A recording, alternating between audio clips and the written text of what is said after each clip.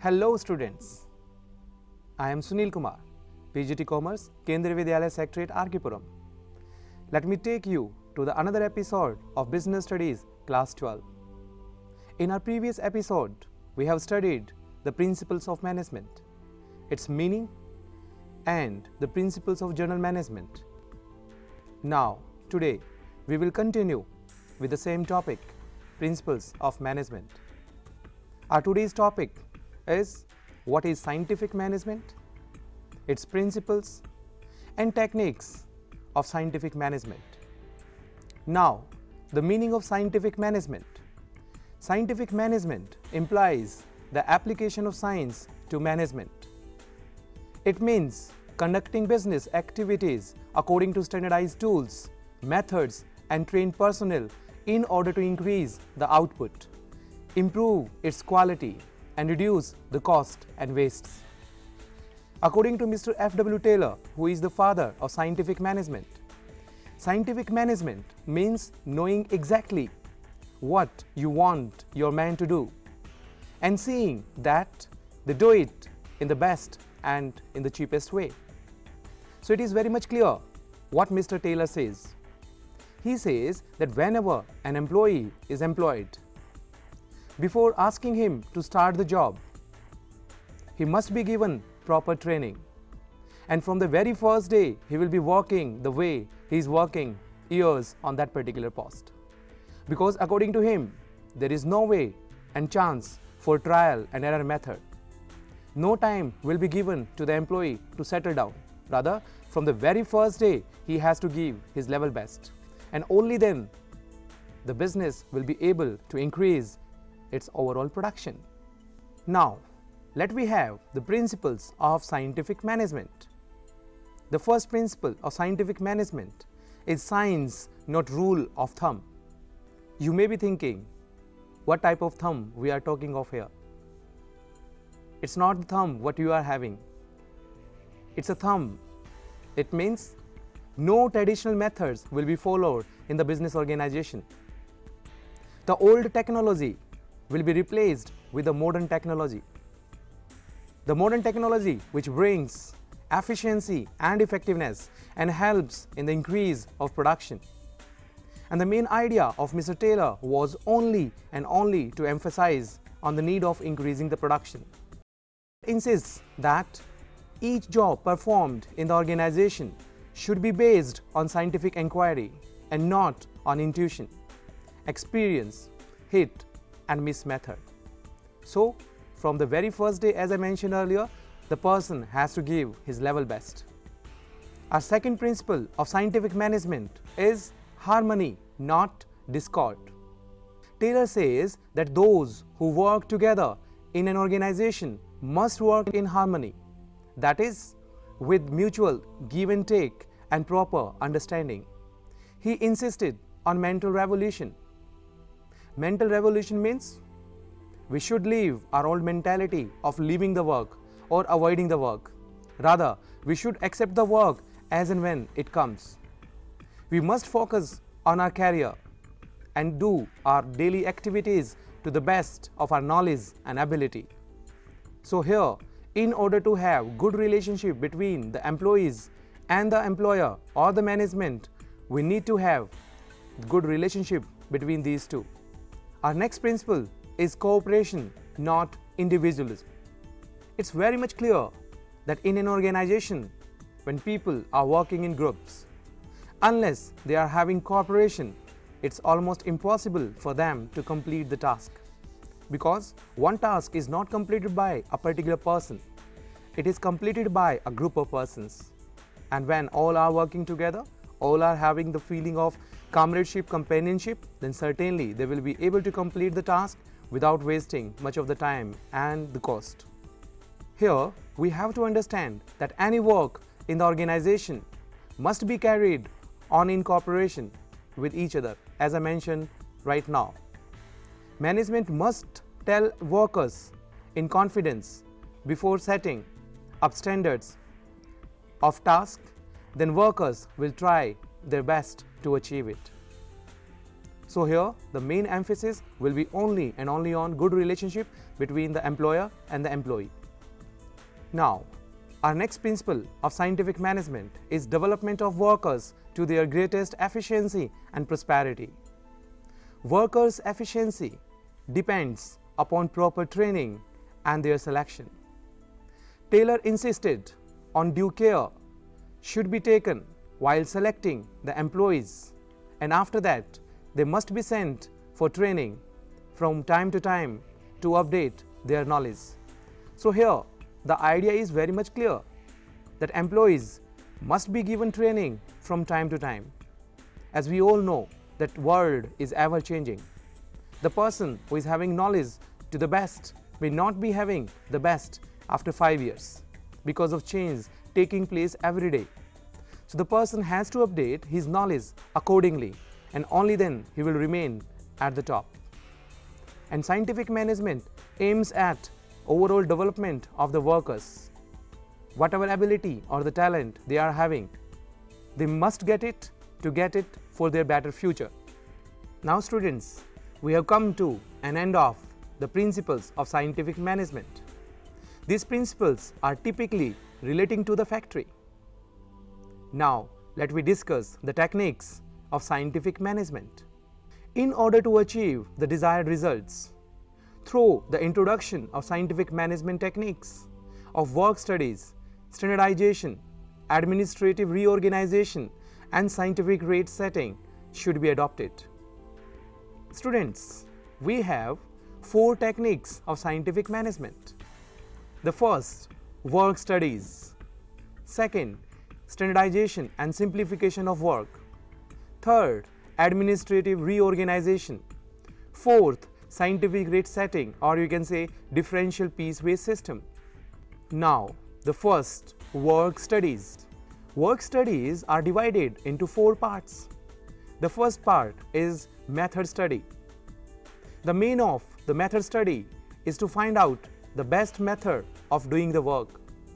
The method is said to be the best if it brings down all the cost of the organization and helps in the increasing of profits of the business organization. Here we have to emphasize on the need that whatever methods are available in the organization, the management must observe and analyze each and every method, and the method which is the cheapest and the best should be adopted. Our second study is motion study. The main aim of motion study is to eliminate unproductive or unnecessary movements so that it takes less time to complete the job efficiently. Here, let me give you an example of Mr. F.W. Taylor. When he was working in Bethel Steel Company, he found that workers are working in the organization, but the production is remaining the same. Then he thought a lot, and then he decided to conduct a research on the movements which are taken place in the plant. He installed a video camera and captured all the activities of the employees when they were working on the machines. After that, he analyzed each and every activity and then found out unnecessary motions. Then he called all the employees and asked them to remove those movements when they are working on the machines. Now students, you must be thinking what happened. The production was increased around 70%. And then this study was propounded that whatever motions are performed by the employees, these must be cut down to the minimum so as to increase the overall production of the business organization. Now let we have our third study, that is time study.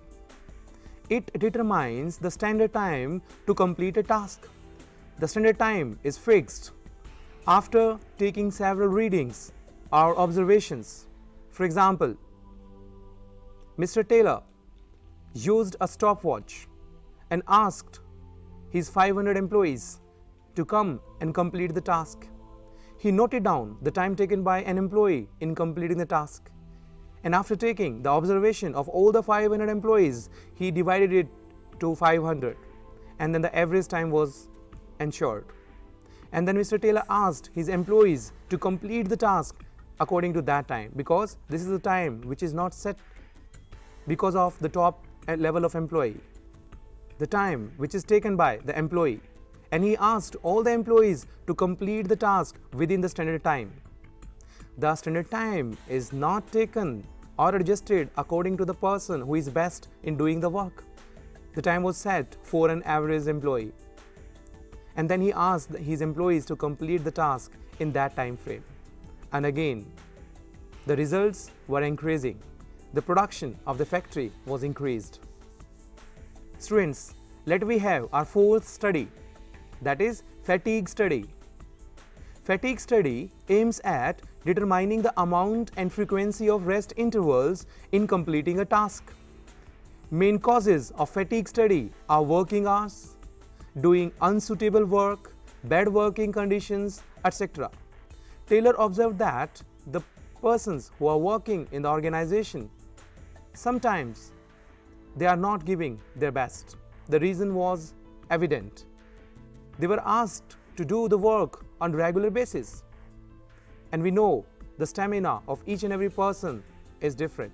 Those who are very strong, they get tired after say 3 hours or the 4 hours. And those who are having average stamina, they may get tired after 1.5 hours. So what Mr. Taylor did, he recognized the time intervals that should be given to the employees so that they will come recharged and they will perform the work to the perfection. And for that, he conducted a study. He asked the employees to work 8 hours continuously, and then he asked them to work 2 hours, and then a rest interval of 10 minutes are given to them. Students, what do you feel like when the production of the factory will be more? When they are asked to do the work for 8 hours, or now they are working for less than 8 hours? Yes, you are right. When the time intervals are given to them, they feel energized. They come with full energy and they give their level best. And in this way, the overall production of the factory was increased. Students, our next technique of scientific management is standardization and simplification of work. Standardization refers to the process of setting standards for each business activity. For example, product, raw material, machine, and methods. It means that we have to set the standard and everything should be according to that standard only. If we find the quality of the product is not coming up to a particular standard, the revision will take place. The raw material will be changed, and then ultimately you will find the business is producing a product having the supreme quality and the customers will be satisfied to the maximum. Here, simplification means eliminating unnecessary diversity of products. It means to remove completely all the hurdles which are coming on the way of the employees. Here, we have to simplify the work to the maximum so that the employees will be getting the task and they will be completing it with ease. That helps in efficiency and effectiveness. Our next technique of scientific management is administrative reorganization. Administrative reorganization advocated functional foremanship. It is an extension of the principle of division of labor. Functional foremanship aims at specialization. Taylor proposes 8 specialists at factory and the office level. At factory level, he proposes speed boss, gang boss, repair boss, and inspectors, whereas the speed boss will ensure the speed of the work. In planning, we have decided that within what time frame the work should be completed. It is the task of the speed boss to ensure that the task is completed within the stipulated time period. Next, the gang boss. Gang boss ensures each and everything in the organization. He ensures that all the machines are working properly, all the employees are there in the organization, all are working their allotted places. So he is the head of the factory and ensures the smooth execution of the work. The third is repair boss. Repair boss is given the task to give oils or doing repairing to the machines when the machines are working. If during the course of production, if machines there is overhauling, then it is the responsibility of the repair boss to give repair to that particular machinery. So he has to ensure that all the machinery and the plant installed are working in a proper way. Next, we are having inspectors. You must have understood the meaning of inspectors. Inspectors are the one who are given the responsibility to have a check on the quality of the products which are produced. He has to ensure that in planning function we have set some standard for the quality, and he will ensure that the same type of quality is there in the products which are produced right now. Students, this administrative reorganization has two parts. The first we have completed. Now the second part is at office level. At office level, Taylor suggested there should be instruction card clerk, route clerk, time and cost clerk, and disciplinarian. The first, instruction card clerk, will issue instructions to the employees who are coming in the organization. There may be a system in the organization that a person is working on a particular machinery on a particular day but works another day on another machinery. So instruction card clerk issues the instructions that on which machine that particular employee has to work on a particular day. If there are some changes in the method of the production, then he is the responsibility of telling him how to do the work. Our second person working at office level is route clerk. The route clerk is given the responsibility of telling the employees that which route they should follow in completing the task. In manufacturing organizations, say in car manufacturing companies, there is a particular process that the production has to go for the first stage, the second stage, the third stage, and the fourth stage.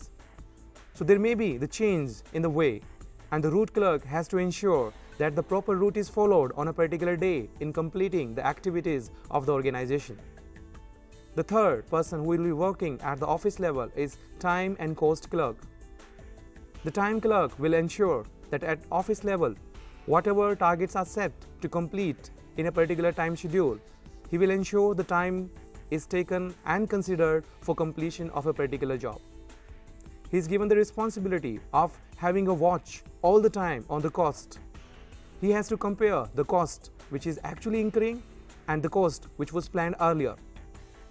So his task is basically to stuck to the time and the cost which was given to him as a standard, and he has to ensure everything accordingly. Last but not the least is disciplinarian. Disciplinarian is the one who has to maintain discipline in the office.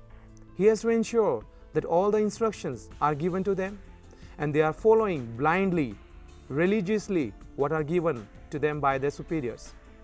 So his task is to ensure that discipline is maintained in the organization, and if the discipline is maintained, certainly whatever targets are set in at the planning level will certainly be achieved. Now students, we have come to an end of this chapter. In this chapter, we have studied the meaning of principles of management, the principles of general management given by Mr. Henry Fayol, the meaning of scientific management, and the principles given by Mr. F.W. Taylor, and lastly, the techniques of scientific management. Now students, get ready to get more sensation when we'll be starting our next chapter, that is business environment. And it is directly relating to the daily life. Whatever you are reading in newspapers, or you are watching television, or you are getting the news, business news, all will be there. So wait for the next episode. Thank you.